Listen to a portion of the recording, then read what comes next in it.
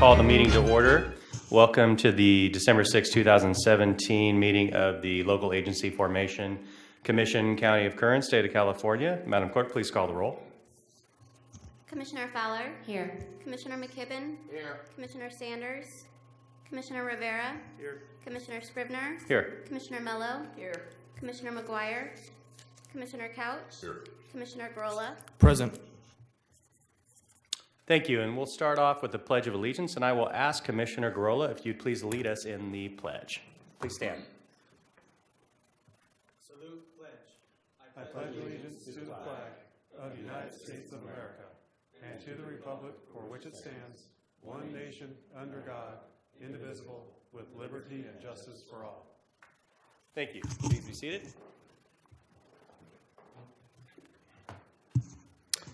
All right, next item on our agenda is item number 3, and that is the request for approval of the minutes of the November 1st, 2017 meeting. Has everybody had a chance to look at them? And if so, if we could get a motion to approve. I found an error, Okay, thank you. and it's real hard for me to figure out how Commissioner Sanders could vote when she wasn't here. Okay, we will make that correction. Thank you. In addition to that correction, Commissioner Fowler was here and did vote. Okay. Any other corrections? I'll move approval with those two changes. Second. You have a motion and a second. Please cast your votes.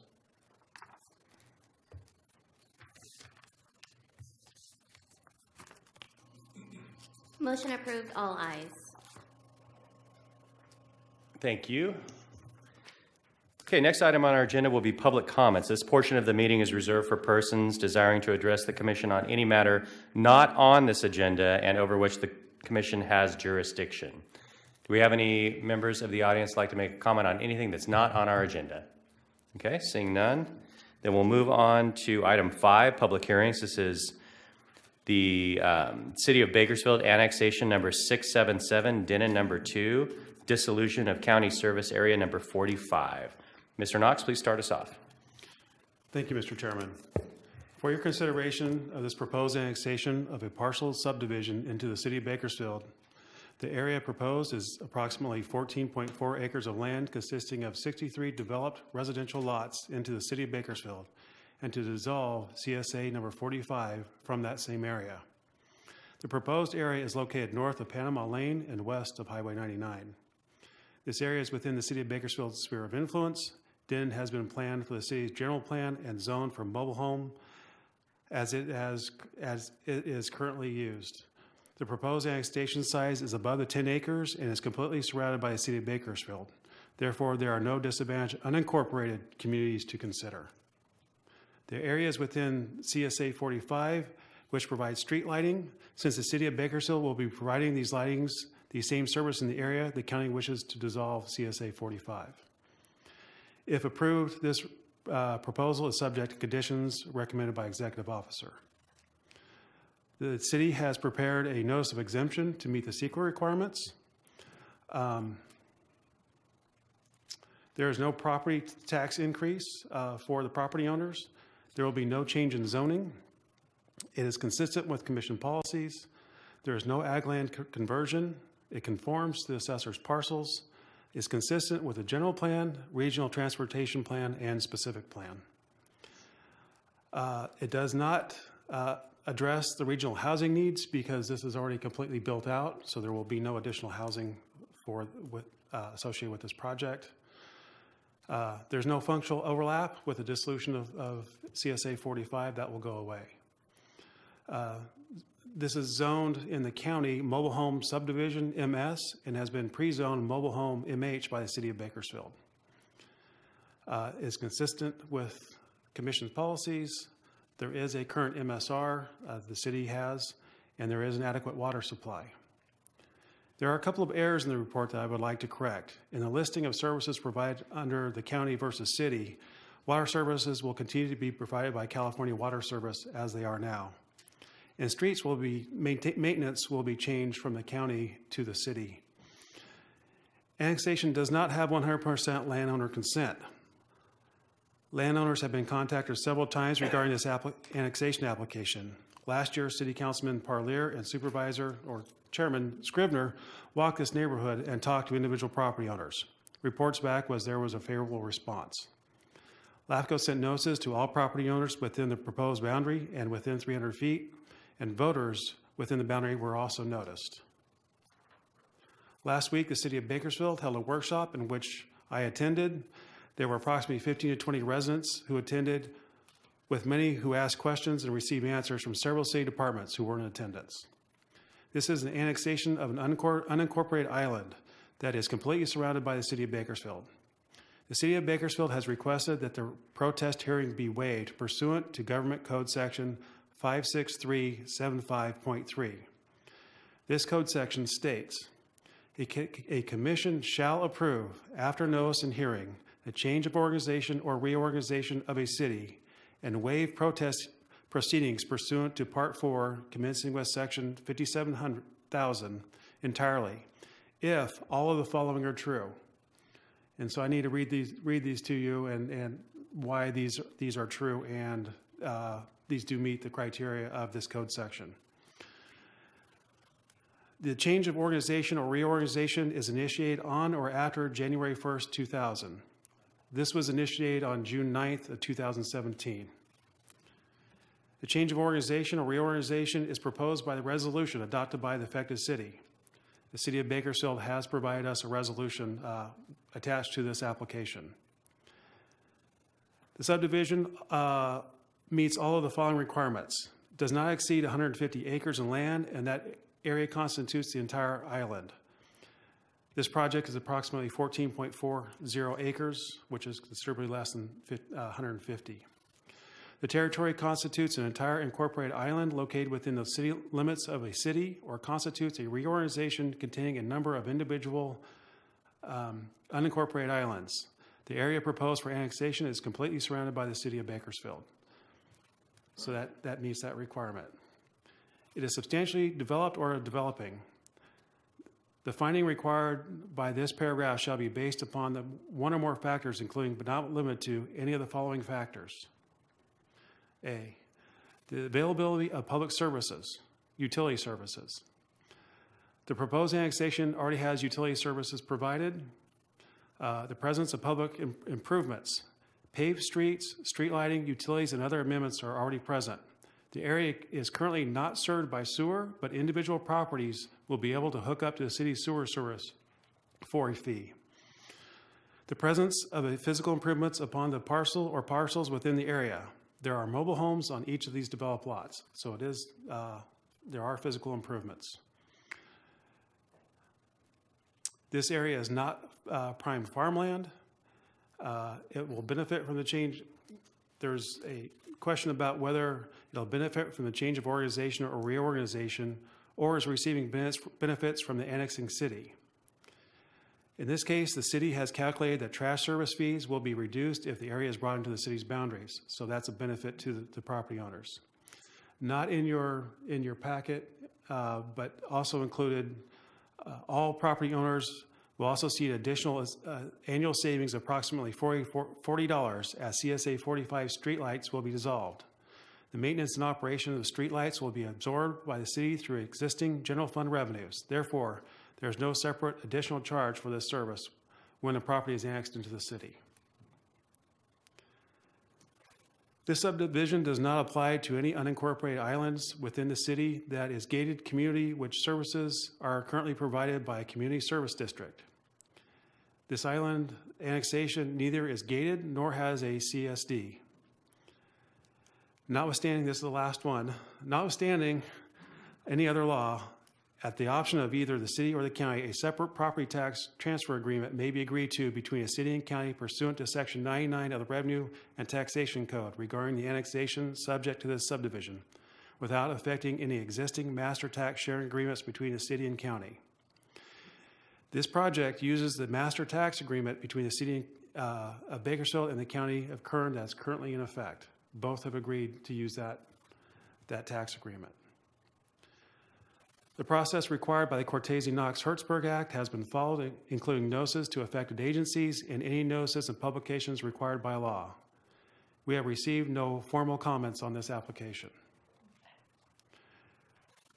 So it is my recommendation as executive officer for the commission to make a conclusion that this annexation meets all the criteria under Government Code Section 56375.3 that requires this commission to waive the protest hearing and approve this annexation. Thank you, Mr. Knox. Any questions from the commission before we go to the public? Okay. Not a question particularly, Mr. Chairman, but a couple of comments.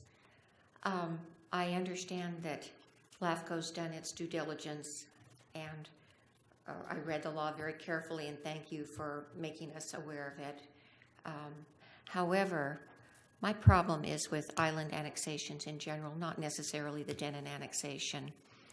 And I think whenever government, on whatever level it is, takes away an individual's right for a protest that can have impact, that's a very sad situation.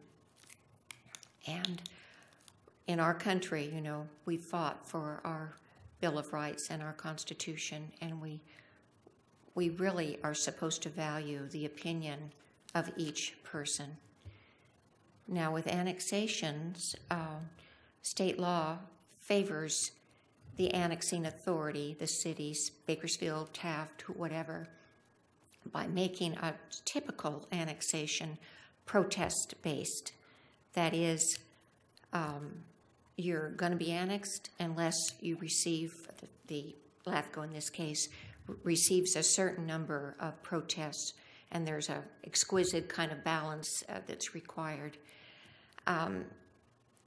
However, in those cases, every voter and every property owner has a right to protest by a written protest, and you can find those protests on the LAFCo site on the computer, or they can come down and speak here before LAFCo. They can go to the annexing city's council meeting and protest. But the only protest that really matters is that written protest, because that alone can stop an annexation. And I think that's kind of a screwy way of doing business. I think annexation should be promoted by cities because they offer so much more and people will stream to them, yes, we want in. But the state of California has arranged things differently. Where I really have problems is in the case of the island annexation. Now, with Denon, it is completely surrounded. There's no argument about that. However, from the information in my packet and from what I hear about the door-to-door meetings with residents, it sounds like the city could have done this the regular way and annexed the Denon area without going to the island annexation. So they've met the requirements of the law. They could have done it another way, I believe, and maybe Mr. Esselman could speak to us about that. And I worry about the precedent this sets because Denon is completely surrounded and the law refers to substantially surrounded, and you can't argue that they're anything but substantially surrounded. But going ahead in time, there are going to be neighborhoods that are not completely surrounded. And then the argument will be, what is substantially surrounded? And if the city of Bakersfield or any other city wants to use this island law or the part of Cortese-Knox-Hertzberg 156.375.3, then I have a problem because that is going to make people's voices be silent. Now, the Denon people or any person in any other annexation can walk up and down Truxton with a protest sign. They can write to their supervisor or their council person-to-be. They can write a letter to the Californian. They can go door to door and talk to their neighbors. But in annexations, a typical annexation, not island, the only protest they have where their voice really counts is that written protest that's signed properly, dated properly, sent to the right people, and counted. And I really object to cities using island annexations because I think it shuts up the voice of the people. It's setting a precedent for other areas. It takes away self-determination of people who live in neighborhoods. And I regret that. I have misgivings about that. So, completely outside of the Denon issue, I'm going to have to vote against this. Now, our executive officer has told us that LAFCo shall approve this, so waive the protest hearing. So I see we've got quite a crowd here. Looks like maybe 1 or 2 people who might want to speak on this. And if our commission votes to go along with the recommendation, very well-reasoned recommendation of our executive officer, that gentleman won't have a right to speak. I think that's lousy. I don't like it. And I would like to know that in any further annexation, whatever city we're talking about makes it on their own by being able to count those votes and win a majority and allow the annexation to take place, allowing majority to rule, and not some crazy part of that our California legislators have foisted on us. I just don't like it. I'm not comfortable with it. So I'm going to oppose this annexation, and thank you for listening. Thank you, Commissioner Fowler. Any other comments from the commission before I go to the public? Okay, seeing none, we'll now open it up to the public. Are there any persons here that would like to make any comment on this item? If so, please come forward. Okay, seeing none, I'll return to the commission. Do you have any commissioner comments other than Commissioner Fowler's? Yes. Commissioner I agree with Commissioner Fowler. I don't like the law. I don't think it's fair to homeowners, but it is the law. Thank you, Commissioner Mellon. We just have to find out who was behind it and vote them out. Thank you, Commissioner. So do we have a motion from the commission? Commissioner Couch? I'll move the staff's recommendation. Do we have a second?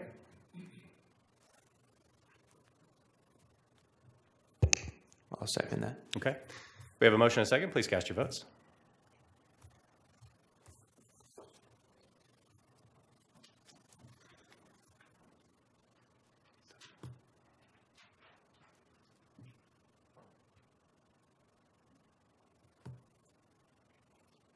Motion approved, 6 ayes, 1 no. Thank you. That takes us to our next item of business. Let's see, number 6, public project review. I don't see anything there. Any commission items? Okay, seeing none then, we'll move on to item number 8, general business. Item A is approval of claims list number 17-11. Is a vote required? Motion. A second. Okay, we have a motion and a second. Please cast your votes. Motion approved, all ayes. Thank you. And then item B, consideration of the proposed 2018 meeting schedule. I will let you know, I am not going to be here during that week, including January 24th, and so was wondering if we could have that meeting on January 17th, which is the prior Wednesday. Other than that, I don't have any issues with any of the dates. I don't know if any other commissioners have any requests to change any of the proposed dates. Okay, see, now I guess it's just me. I believe the commission would have to approve your change. Okay. I'll move the calendar with that change to January 17th is what I heard. Yes, thank you. Second. Okay, you have a motion and a second. Please cast your votes. Motion approved, all ayes. Okay, next item is item C, Sphere of Influence 5-year questionnaire reviews. Mr. Knox, do you have any comments on that item? Yes, sir. Mr. Chairman, every 5 years, the sphere of influence for special districts and cities are required to be reviewed by this LAFCo. This is completed through a questionnaire sent out to each district and city. When reviewing these spheres of influence, there's a list of items that must be considered by commission approval. This is accomplished with a questionnaire that's sent out to each agency. 7 are included in this report. No district has indicated they are expected to modify their sphere of influence in the next 5 years. I am requesting that your commission adopt a resolution reaffirming these spheres of influence as presented in compliance with Government Code Section 56425-9. And those 7 are the Arbon Community Service District, Indian Wells Valley Water District, Rosedale Rio Bravo Water Storage District, Tejon Castaic Water District, Enos Lane Public Utilities District, North Kern Water Storage District, and Stallion Springs Community Service District. We still have a few outstanding that we're working on, and we'll bring those back to you on January. I'm requesting that this commission adopt this resolution reaffirming these spheres of influences as presented in compliance with Government Code Section 56425-9. Thank you, Mr. Knox. Are there any comments from the public on this item? Okay, seeing none. Staff has made a recommendation. Do we have a motion to that effect? Motion. Second. We have a motion and a second. Please cast your votes. Motion approved, all ayes. Thank you. That takes us to item D, Executive Officer Miscellaneous Items. Mr. Knox, please. Yes. Thank you, Mr. Chairman. At the last meeting, I mentioned that the audit for the fiscal year 2016-2017 was nearly complete. I received a draft of the audit just hours after this agenda was posted, so I will have it on the January agenda. At some point, I will ask if I could put out an RFP to accounting firms in the area for the next grouping of audits. I believe our contract with the current accounting firm is done. And we've used them for several years, so I think it may be time for a fresh look at that.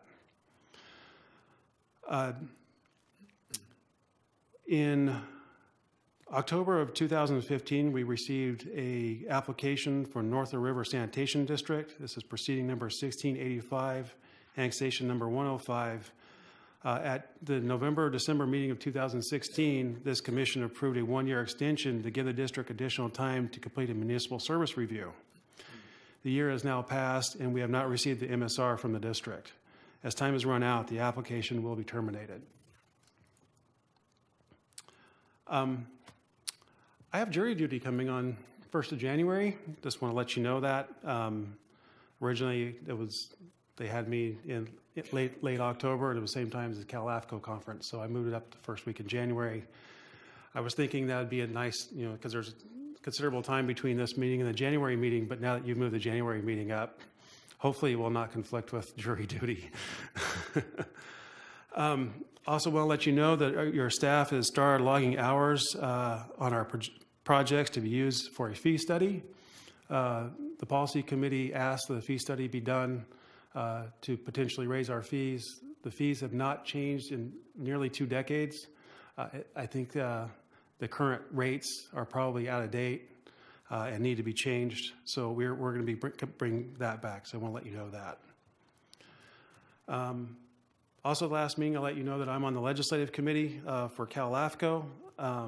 The next meeting is a week from Friday. I was originally planning to go, but I potentially have a conflict with a meeting in Weldon regarding their application for a new water district. So I may be going up there to deal with that. So with that, that's the end of my miscellaneous items. If you like, I'll go into item E, Geographic Information System Workshop. Yes, please do. Okay. This is a continuation of the agenda item from the last commission meeting. Most of us probably wish that we had done the workshop instead of catching the first 2 innings of Game 7. Didn't go as planned. So anyway, LAFCo has been working with GIS for a number of years to do exhibit maps for the proceedings that come before you. GIS can do so much more. We are expanding the use of GIS to help us in the proceedings, the processing of application, bringing consistency to boundary lines, and to provide additional information to this commission to help make informed decisions about the applications you have before this body. GIS will also help streamline the application process so we can provide quicker turnaround on applications. We are currently transitioning to a less paper office, not paperless. We can't get to paperless, but we can definitely lessen the load. And some items we need wet signatures to make sure that we meet our requirements. Over time, we reduce our paper load and provide our services more effectively. All this is possible because we hired a full-time analyst with an expertise in GIS. Bud Rice has been with us full-time since March, but has been doing our maps since 2009. He's going to walk you through some of the features and tools that each LAFCo, that GIS brings to our local LAFCo. Bud? Okay, I'll try to make this as quick as possible. So, okay, I'm going to assume that you don't know much about geographical information systems, and I'm just going to kind of walk you through a little bit about what it is. GIS is what it's commonly referred to as, is just basically it's a database system that is used where the key element is the spatial aspect of something. So it says it best here, a geographic information system is a system designed to capture, store, manipulate, analyze, manage, and present spatial data. The power of GIS is that it can take a point, a location, and then match it up with other databases and do this on the fly. So modeling, like what you see on the Weather Channel or something like that, this is all GIS based. So, and with that, these are some of the areas where GIS is used, sometimes quite extensively. Government is one of them. Attending the GIS conference in San Diego. There's usually 20 to 30,000 people there. Of course, it's right before Comic-Con, so. But it is quite extensive, and it is very, very large. So.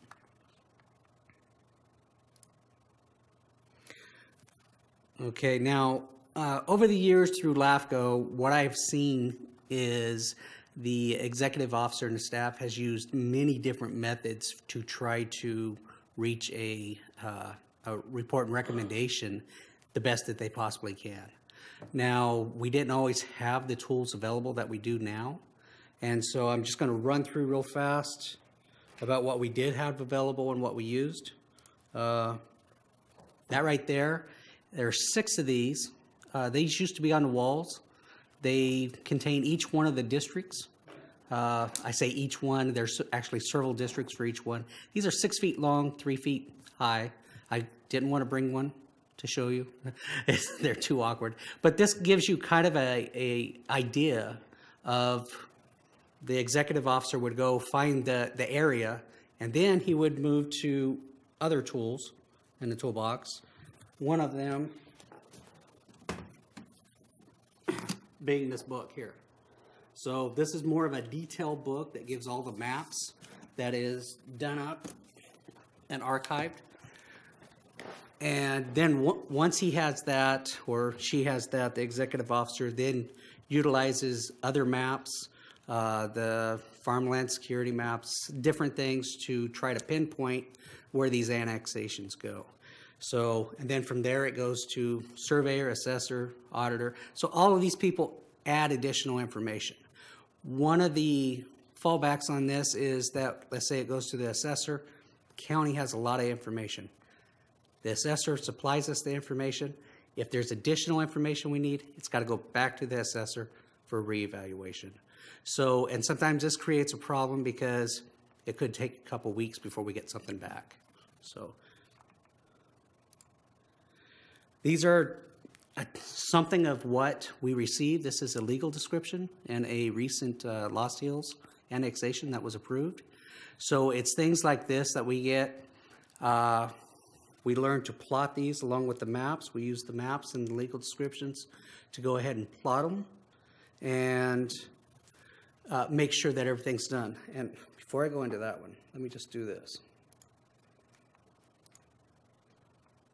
I'm going to show you a few things on GIS. Will that change over? Will that change over? Can you guys see GIS on your? Okay. Let me see if I could close this one out.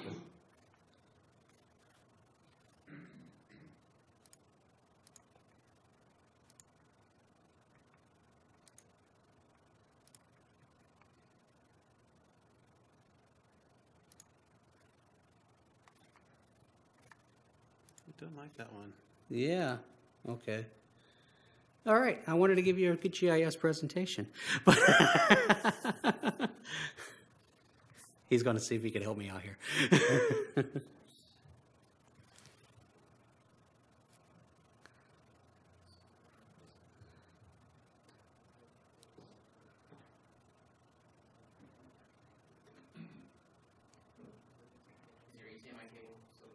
It's still connected. Yeah, I could bring up the other items on my screen. And I shut down the PowerPoint completely.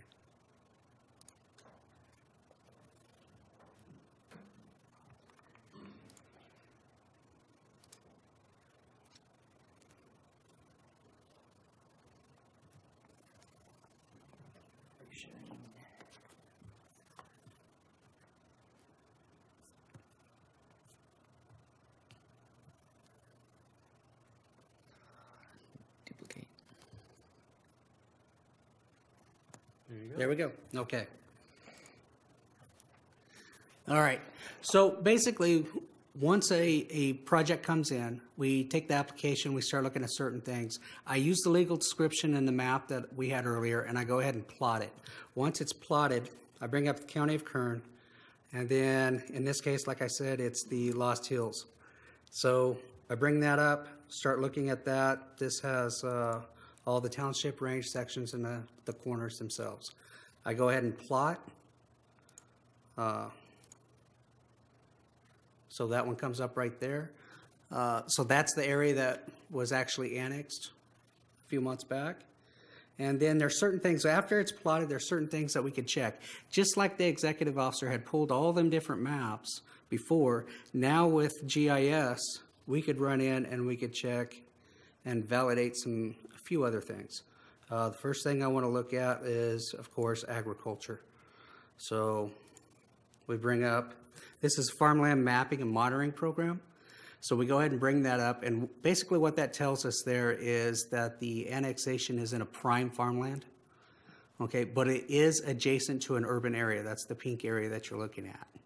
And it is also adjacent to Highway 46. So with all things considered, when you start looking at what the Cortese-Knox-Hertzberg Act asks for, it says, you know, urban development is going to expand. So we have that one. But we also want to check to see if there's any Williamson Act.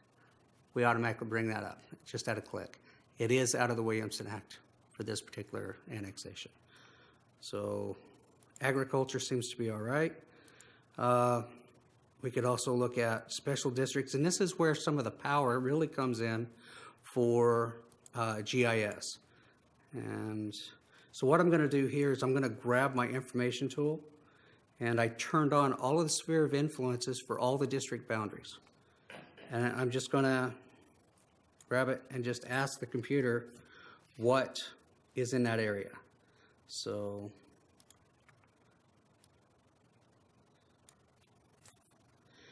what comes up is it's part of the public cemetery, number one. It's part of West Side. Of course, it's Lost Hills since that was approved. West Side Mosquito, Citrus, and Lost Hills Water, along with Bell Ridge Water Storage District. So it automatically gives me kind of a preliminary of what the assessor is going to give me. So we could catch any red flags or anything and then go from there. Additionally, I could check DUCs.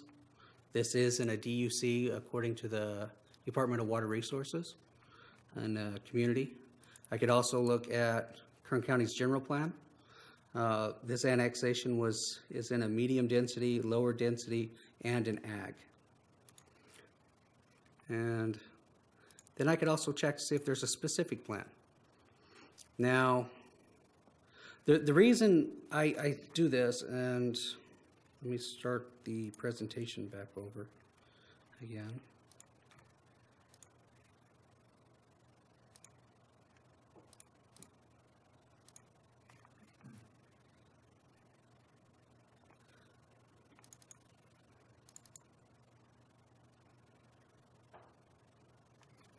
Okay, the PowerPoint that we were looking at earlier, this one here, can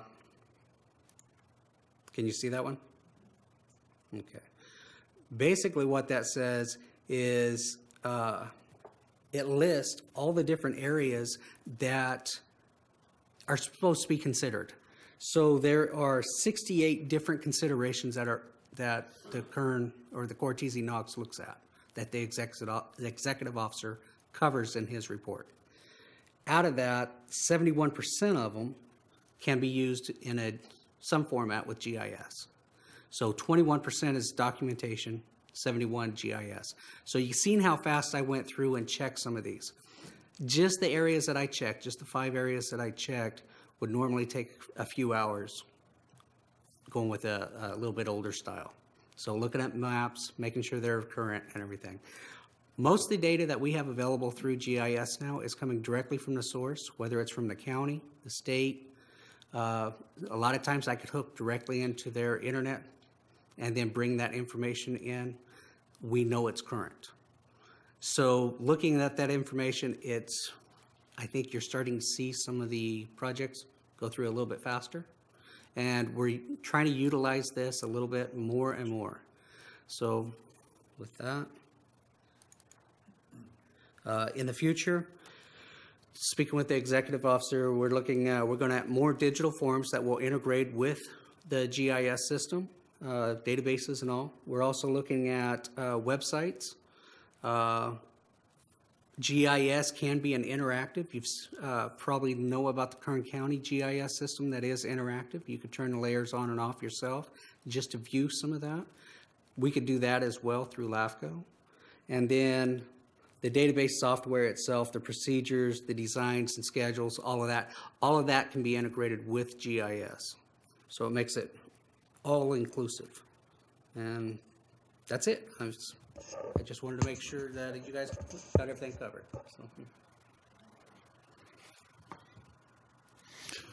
So I can finish this off. LAFCo has been operating under a basic license through the county for a number of years, and also has used Bud's own personal expanded license, which has currently expired. So we're now back to a basic GIS service. So we can do more with the expanded tools that Bud has demonstrated today. I will be coming back to the commission with a license agreement to update our abilities to streamline our process. Although I'm not sure I can quantify accurately, I believe the use of GIS will reduce the number of errors we see in applications, streamline the process, and over time, save the commission money. All right, thank you, Mr. Knox. Any questions or comments from the commission? Okay. Seeing none then, this was an informational item. The last item on our agenda is closed session, and we have one item to consider in closed session, so I'd entertain a motion to adjourn to closed session. Do you have something else, Mr. Knox, before we do that? We don't adjourn. We actually come back after closed session and make an announcement, if there is an announcement to be made. Well, on the board, we adjourn to closed session when we come back in, so we're going to adjourn to closed session. Okay. Okay. Do I have a motion to adjourn to closed session? Okay, we are adjourned. We'll be back after the closed session item.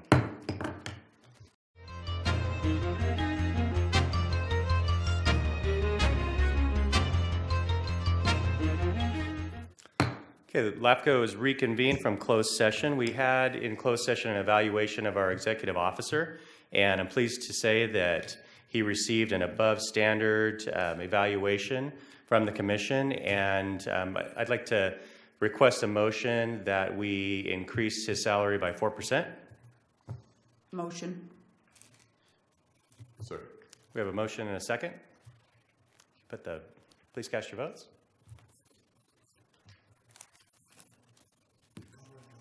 Motion approved, all ayes.